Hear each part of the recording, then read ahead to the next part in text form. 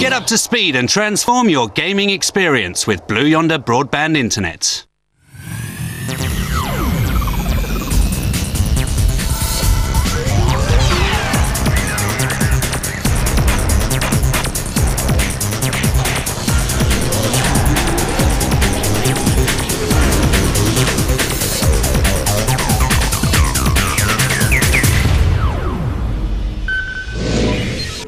Hello and welcome to Gamer TV. Coming up, we'll be hanging with Earthworm Jim gaming legend Dave Perry.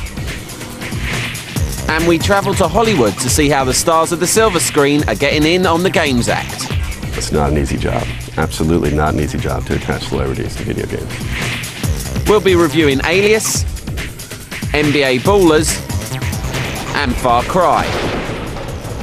And we'll be previewing Soccer Life, We Are Challengers to Europe, and Nitro Family. First though, let's get the latest stories from the games world. Remember when we thought Black Mesa was as bad as it could get? Half-Life 2 has finally been given a release date of September 2004. After a succession of delays, the game was due to come out earlier this year, but just weeks before its release, a serious hacking incident resulting in the theft of the game's source code put the release date back even further. There you are. I wondered what was keeping you. In a recent interview, Valve co-founder Gabe Newell admitted that production costs have spiraled to a staggering $40 million.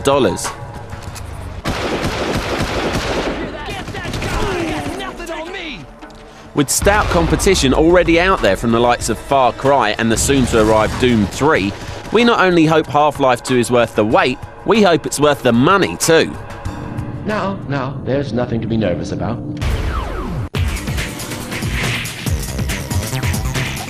Time now for our previews. Later on in the show, we'll be joining the Nitro family.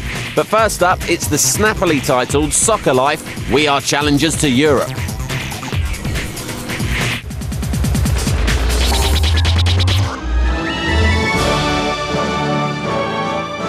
Apparently, the Japanese have a theory that to produce the sort of players capable of rivaling the Europeans, you not only have to manage their career, but their girlfriends, their children, in fact, every aspect of their lives.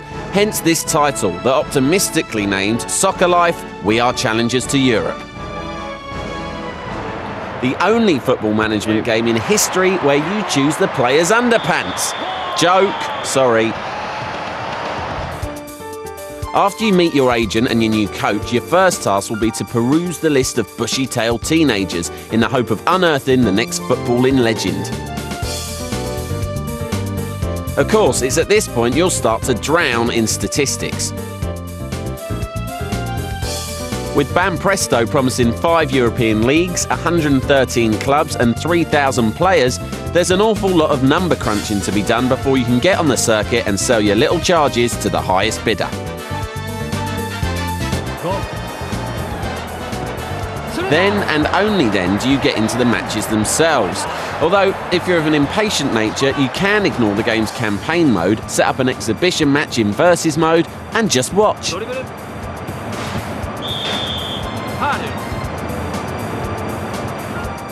Play itself is looking nicely rendered so far. There are realistic elements, like England players missing goals, as well as not so realistic elements, like England beating Brazil.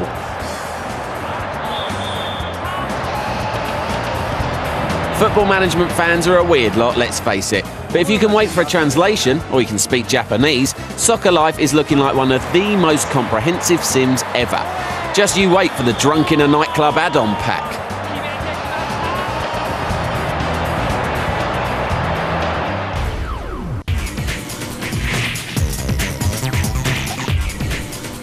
Now then, film and television, as we all know, means big business, and so does the games industry. So it makes sense that the three should collide now and again.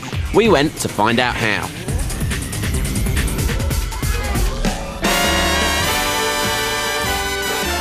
Hollywood is famous for its actors and its filmmakers, but the stars of the silver and small screen are now becoming the voices of video games, thanks to some very motivated people.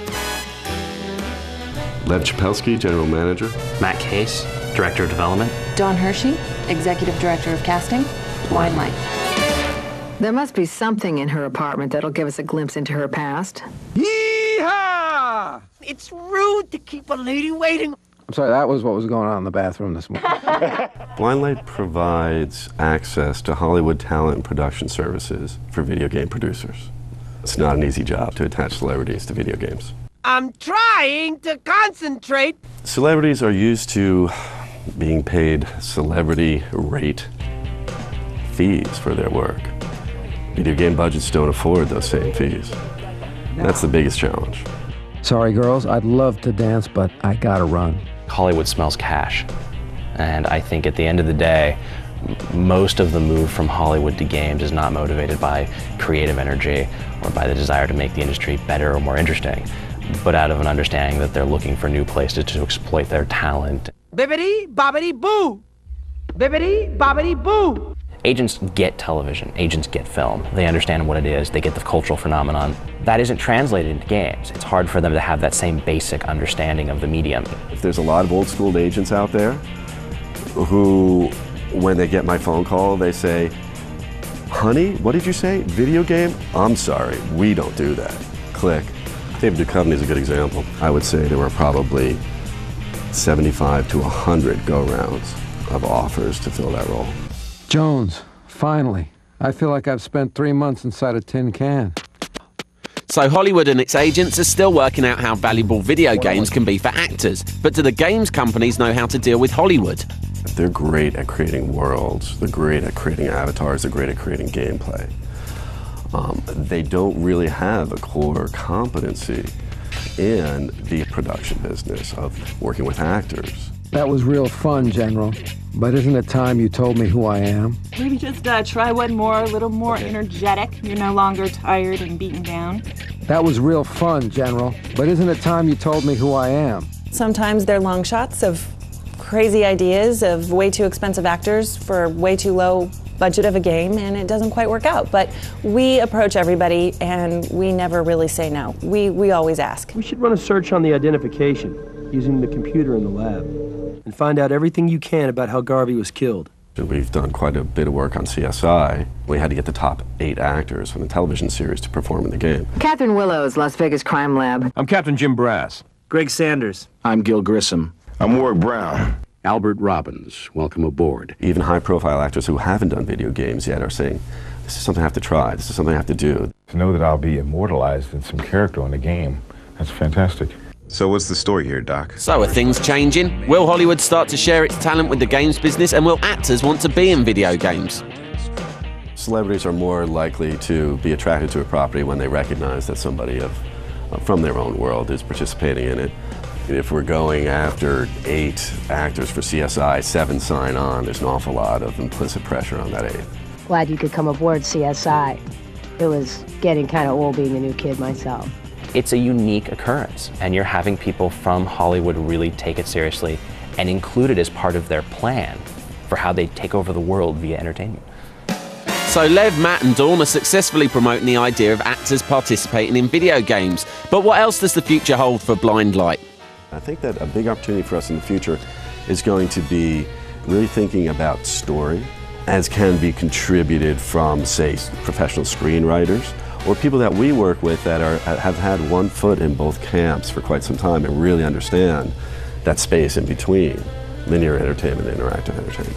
I mean, come on. Every time the world needs saving, nobody's around. Good thing we are.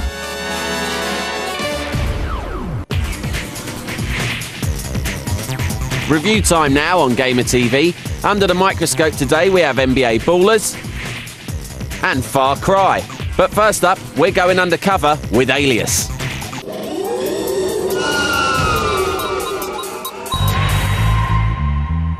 We've got a sneaking suspicion that the designers of this game spent a little too much time watching footage of Jennifer Garner. Fair enough, but how do we know? Well, the video game version of the hit show Alias is certainly accurate. It's just not very good. All the right elements are here, sure. The digital Sydney will be called upon to infiltrate casinos and spike drinks, fight masked enemies with ancient weapons, hack into about 75 computers. Sweet. Now, hack into the computer. And tiptoe along roof girders. That's all fine, but missions are hamstrung by some sloppy ideas. Back up. And a noticeable lack of playtesting. Enemy AI is largely appalling, and we fought countless battles where the rest of the bad guys just stood around and watched. Maybe it's the Jennifer Garner thing again. There's also way too many save points, virtually one after every puzzle. Some people will like this, but it does nothing for a player's sense of achievement or the flow of the game. The puzzles themselves are rudimentary. In fact, some can be ignored altogether. What stealth game do you know where triggered alarms turn themselves back off in a matter of seconds? It's not all bad. There are some nicely detailed graphics to be savoured, and we did like the boss battle with the frying pan.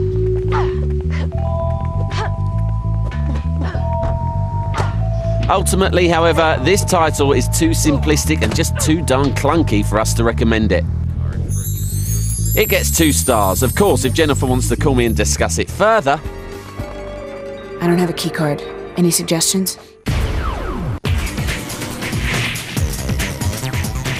Time to hit the court for a little one-on-one now.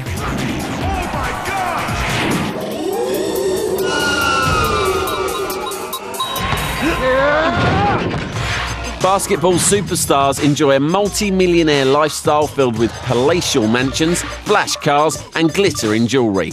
They didn't just fall into the lap of luxury though, most started shooting hoops on the streets. In Midway's NBA Ballers for the PS2 and Xbox, if you've got the skills to climb the ranks, you can become one of basketball's big earners. You play a young hopeful who's a contestant on the reality TV game show NBA Ballers Rags to Riches. Winning tournaments earns you respect from the pros and, much more importantly, a pile of glamorous prize bling. Other modes include standard and online versus options, so you can prove your superior hoop shooting talents to your friends. The one-on-one format eliminates the need to pass. Stealing the ball from your opponent is vital as you frantically chase them around the court, blocking their shots and pulling off as many showboating special moves as your juice meter will allow.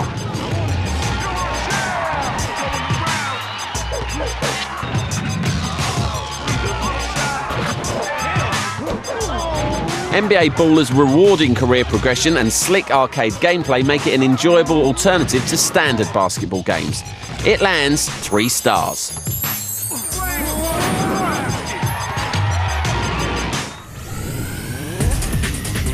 Still to come on Gamer TV, we snoop around game god Dave Perry's house. It says theater, but it's not a theater at all. It's a game room. And we'll get an exclusive look at Nitro Family. Don't go away.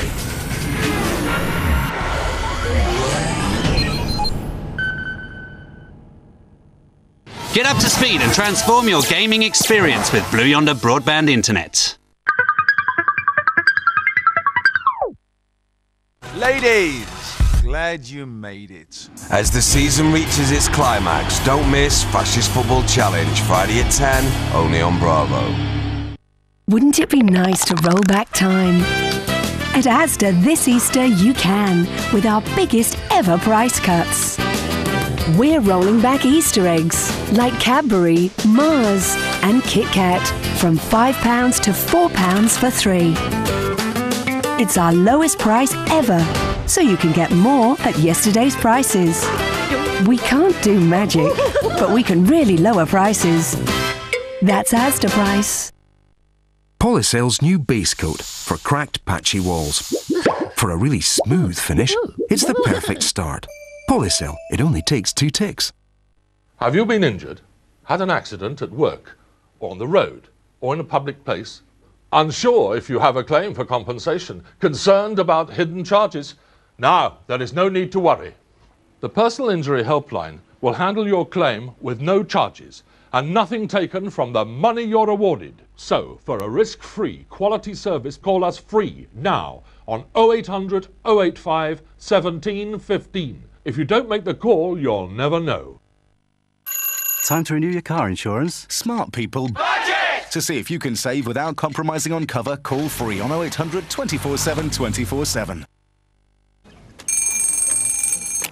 Hello, are you losing sleep over your finances? Well, you don't have to go to the bank for a low-cost loan. Why not see if it's easier, faster and cheaper to call Lombard Direct on 0800 2 15000? Your rate is based on your circumstances and loan amount. Our typical rate is just 6.1% APR.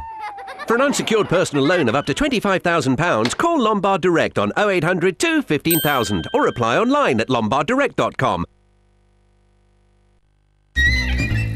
You know, you really should get yourself a new Mint card. Trust me, I'd love to. It's just that, well, my hamster, he's a bit partial to the new shape. It's got a brilliant rate. 0% until October on both new purchases and balance transfers. The go-to rate is just 10.9% APR. And when you use your card, you even get cash back on the stuff you buy. Go on, give him a call on 0800 10 20 20. Call 0800 10 20 20. Get more. Get Mint. You'd need a seriously good reason not to. Join us on a journey inside the mind of Hollywood star Gary Busey.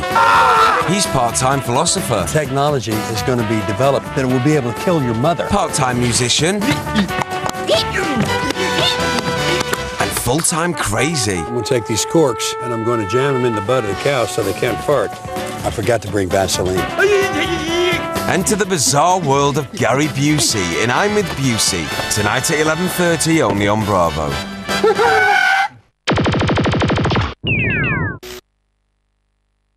Get up to speed and transform your gaming experience with Blue Yonder Broadband Internet. We're back with loads more to get through, but first, time for this.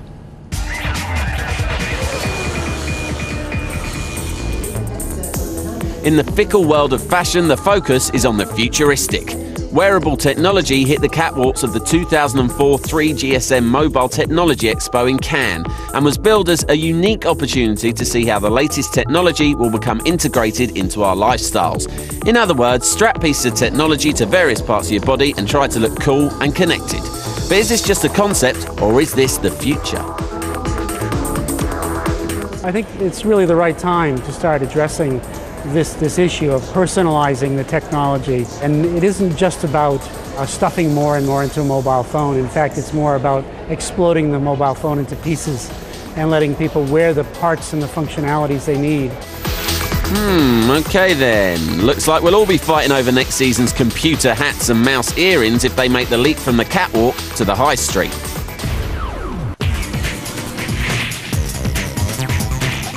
We've got one more review lined up for you on Gamer TV, and this week we've been mostly playing Far Cry.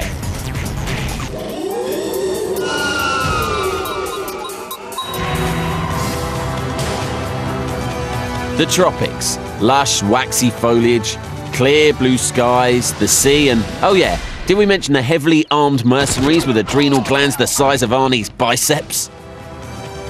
Well, nobody told Jack Carver either, and it's not every day you wake up to find everybody's trying to kill you. So begins Far Cry, a game that's set to do the unthinkable this year, give Doom 3 and Half-Life 2 a run for their money. This is a first-person shooter that's not only technically impressive, but genuinely beautiful. It's the sheer scale of the game that grabs you. Jack can snipe enemies from seemingly huge distances, plunge through stretches of ocean, and send enemy gunners tumbling from their helicopters. That's not to say the graphics lack detail either, whether patrolling derelict ships or simply soaking up the sun. Far Cry creates an atmosphere light years away from standard PC techno-gloom. Vehicles are all the rage in first-person shooters this year, and there are plenty to be found here. There are jeeps and boats everywhere. Not to mention our favourite, the hang glider. It'll take hours for them to restore their systems to normal. combat will drag you from beach hut to treehouse to creepy laboratory. The fighting will be intense, but don't worry, the enemy's only human, isn't it? Throw in an attractive sense of humour and we're left with a game that could reasonably be described as the most cinematic PC title yet seen. It gets 4 stars and it's gonna need them. Stiff competition lies just around the corner.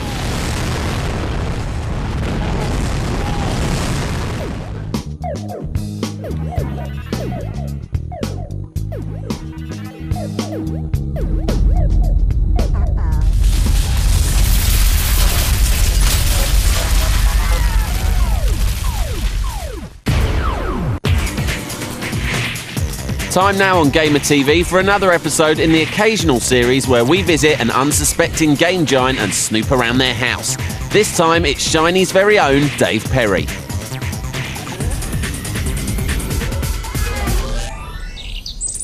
Behind the walls of this grand house in a leafy suburb of California lies the brains behind all of these games.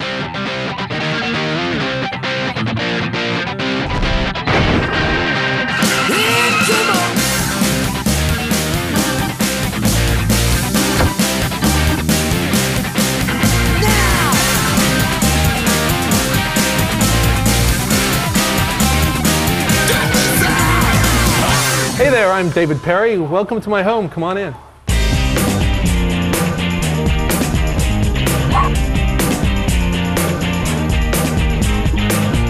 The most important room in the house is this room. It says theater, but it's not a theater at all. It's a game room. This is where I play all my video games. I have a lot of different games machines here. I have my Xbox, PlayStation 2, GameCube. But, you know, those will soon be PlayStation 2, Xbox 2, so these guys go up to the attic. I have an attic full of old video game machines.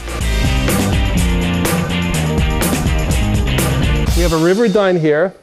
The river is real nice, you know, there's no fish in it, but it's real nice to listen to when you're sitting reading a book. And then we have a goose here, and I have absolutely no idea why we have a goose in a wheelbarrow in our living room. But you can ask my wife about that.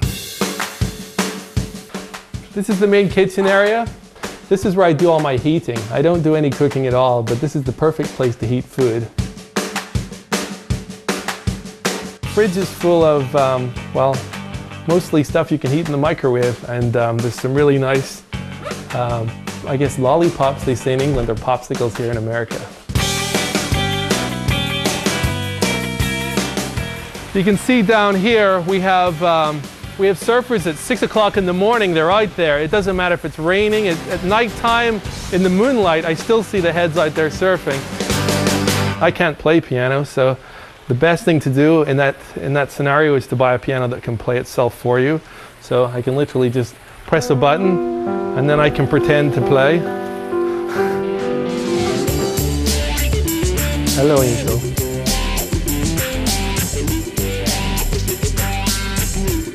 Here's my helicopter. Shiny did a video game called RC Stuntcopter once. This was the actual star of the video game. The problem is that I've flown it a bunch of times and I never broke it, so now I'm scared to fly it because I know at some point statistically I'm just going to smash this thing to pieces. So right now it just hangs in my garage. Okay, now this is one of the most important things when you're married, is you have to have a room somewhere, right, that you can go to and be alone. This is my room where I do electronics. I can make little robots and this kind of stuff. It's also where I have my home networking. But the goal is to have 1 gigabit Ethernet everywhere, so I can share video files, data from room to room. I can watch anything from anywhere. It's great. This is my wife, Elaine.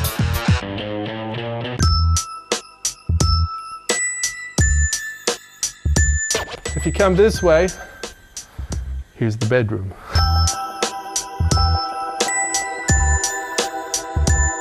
Being tall, the one thing I love about this home is everything is very tall. You can see we have high ceilings, we have high doors wherever you go, and I have a huge monster bed. When you're laying in bed in the morning, all you can see is just ocean. A good friend of mine is a guy called Tommy Tallarico. I've known Tommy since I first came to America. We worked on the video game Aladdin, Global Gladiators, Cool Spot, games like that. You can see him here. You know, these are our real bodies, of course.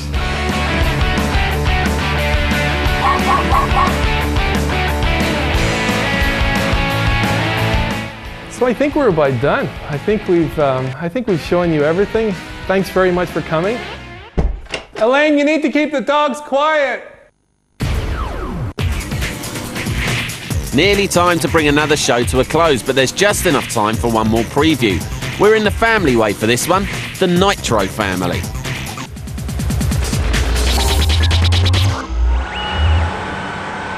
Here's an unusual concept.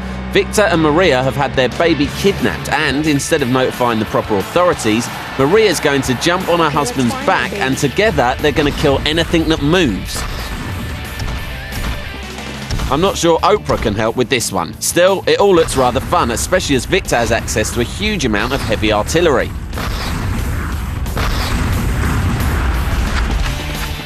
In Nitro Family, cartoon mayhem rules. Victor can handle 2 guns simultaneously, and while the combination of shotgun and rocket launcher seems to be the most effective, you might prefer a machine gun or even a second rocket launcher. Enemies will include drug-addled peasants, pigs, chickens, and fat women in their pants. Victor can juggle opponents with shotgun blasts or eliminate entire tides of baddies with a single rocket. See you soon. Maria has her own role to play. She's able to launch herself into the air for devastated bombing runs, particularly effective against giant babies.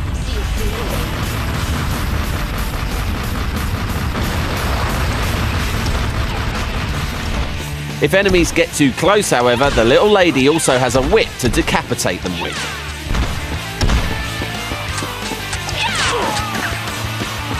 The game, developed by Delphi Entertainment, has yet to secure a publisher in Western Europe or America. We're sure it will, because Nitro Family is promising to be one of the funniest shoot-'em-ups in gaming history.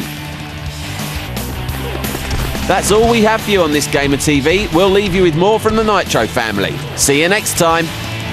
Okay, let's find our baby.